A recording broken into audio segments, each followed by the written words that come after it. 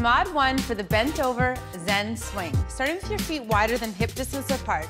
A little micro bend into the knees. You're just gonna start to move those arms around the body. Letting the hips direct the movement. So let that left hip come forward and then the right hip. And the arms will just follow. Eyes are forward, working through the rotation of the upper back.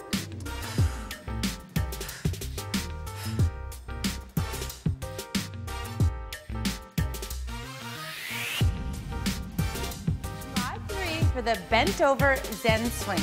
Starting with your feet wider than hip distance apart. Little nice bend into those knees. Grab that golf club, hinge from the hips about 45 degrees. From here, the movement is in the upper back. So think about rotating that upper spine, bringing the right shoulder blade and the left shoulder blade towards that mid back. Breathing, think exhaling on exertion.